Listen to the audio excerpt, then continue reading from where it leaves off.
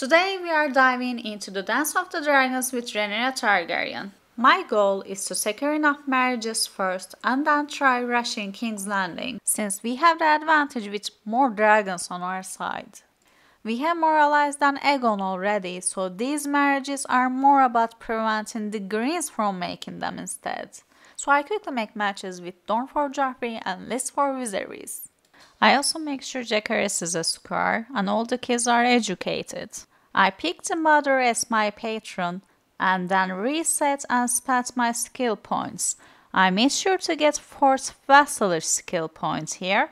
And Groom to Rule is nice to get, so your kids get some extra skills. Then I hold court before we go to war, rub some shoulders to earn some renown. Then we invite some knights while we eat our feelings to cope with our stress.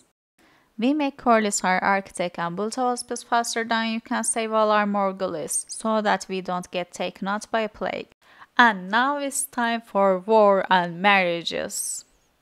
And of course we gain another negative trait, but it's fine. And now we can call our allies to join us.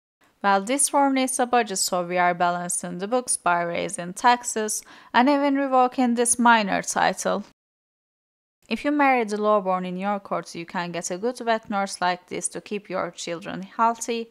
And we also got more knights this way. So while we are at a leisurely hunt, our brother Aegon decides it's the perfect time for a coronation.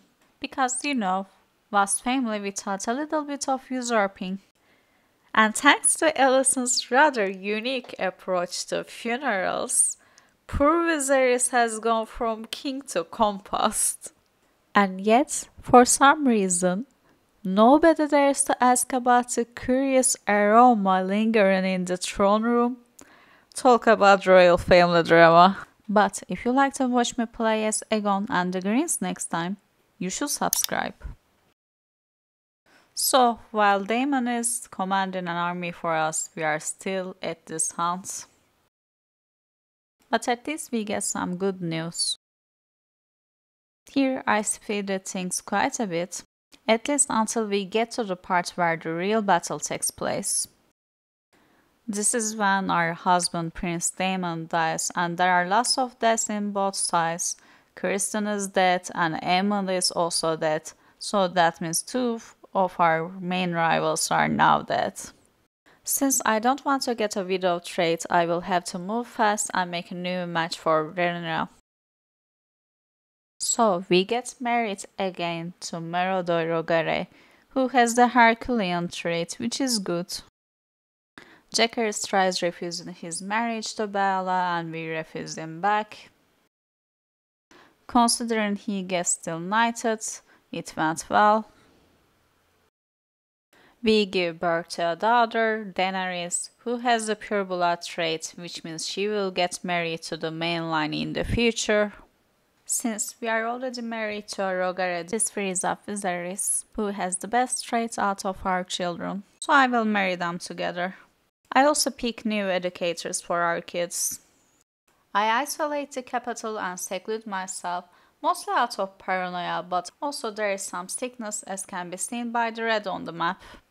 We wait for the final battle to be over, just as we get the news of Darren getting knighted and being placed on the King's Guard. So this is it, and we win. And we reclaim the King's Landing as our capital, and receive our coronation as the rightful ruler of all 7 kingdoms. Now it's time for peace, and we get a new court. Since everybody is dead, we don't have many candidates. But anyways, what does peace mean for the people? Yes, more taxes. Now we have to figure out how to deal with our brother Aegon, especially since he is landed. On the other hand, Darren will be fine, as he is still part of the King's Guard. We pick ourselves a crown, and also make money off selling some random artifacts like Kingsguard swords. We build hospices in King's Landing to be careful. Then I decide I will try murdering Aegon, as I don't want to see myself being used as dragon feed.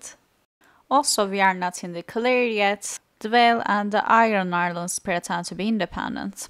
So we will have to deal with them, but I don't want to get any penalties. I will use a tour to farm prestige and gold first, then we will first conquer the Ironborn, and later, since I have a claim for the Vale, I figure I will just take that title for one of our sons. Then there's also the Dorn. So we start our taxation tour by visiting Harrenhal.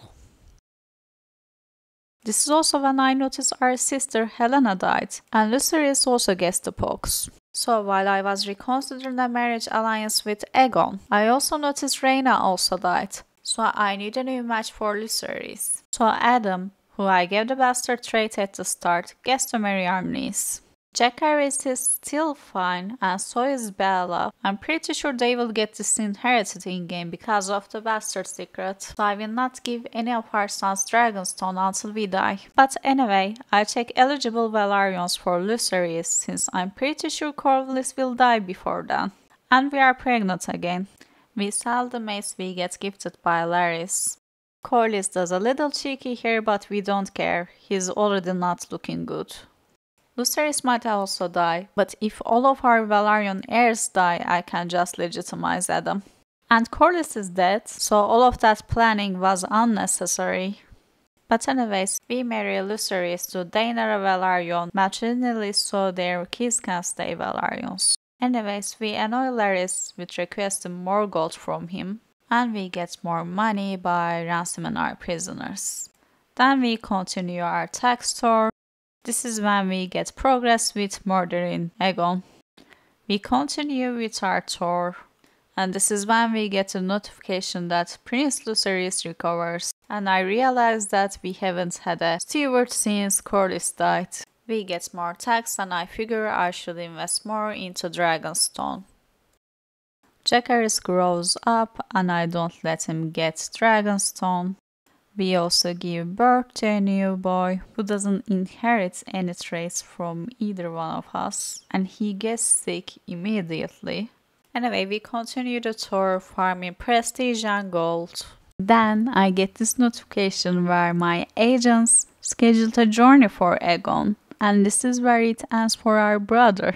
Now I will be able to revoke Jacaerys' title, since we no longer have a truce. But of course he has a low chance of accepting, and he refuses. So we call our banners. It will be fast since we are closer, so I'm not going to bother with calling our allies here. Lucerys gets a knight to Sukar.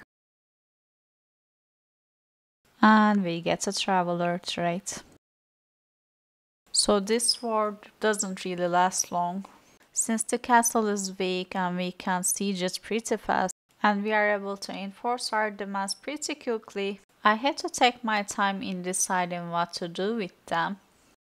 In the end, Jaehaerys goes to the wall, and Mailer becomes my hostage/ward, and that's that.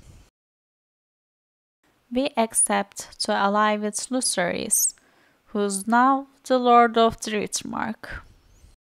We are still busy with the tour, but at least we get another good news. And finally, it is over. Lucerys grows up, and we have to deal with the aftermath of the war. Bella also grows up to become her canon self, and they marry with Jacaerys. We give birth to a son called Aemon, and he's not too bad. We educate Viserys as a squire, while we give Aegon to the Fates. So this way, if our kids get revealed to be bastards, it will be Viserys who inherits, not Aegon. So we sort our affairs with the kids, and now we are ready for war. So if you want me to watch Conquer the Ironborn and the Vale, then the Dorn, don't forget to subscribe to watch more.